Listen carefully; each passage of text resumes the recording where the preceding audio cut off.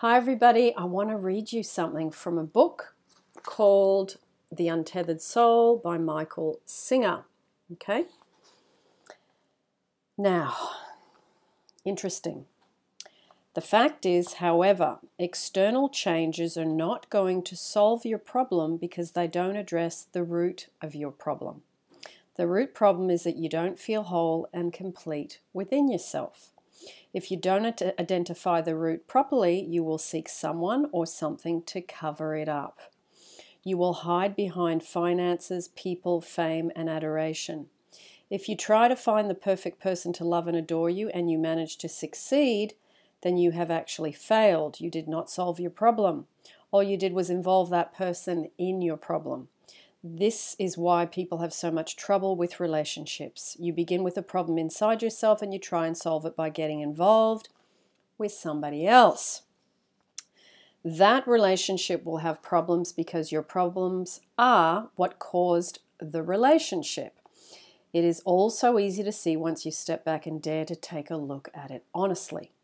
Now that you have seen what failure looks like, let's define success. Success regarding your psyche is comparable to health regarding your physical body. Success means you never have to think about your psyche again. A naturally healthy body is one that just does what it's supposed to do while you're going about your business.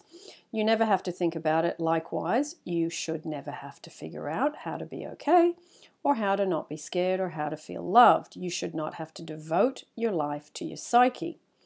Imagine what fun life would be if you didn't have those neurotic personal thoughts going on within you. You could enjoy things, you could actually get to know people instead of needing them. You could just live and experience your life instead of trying to use life to fix what is wrong inside of you. You are capable of achieving this state. It is never too late. Thank you, Michael Singer.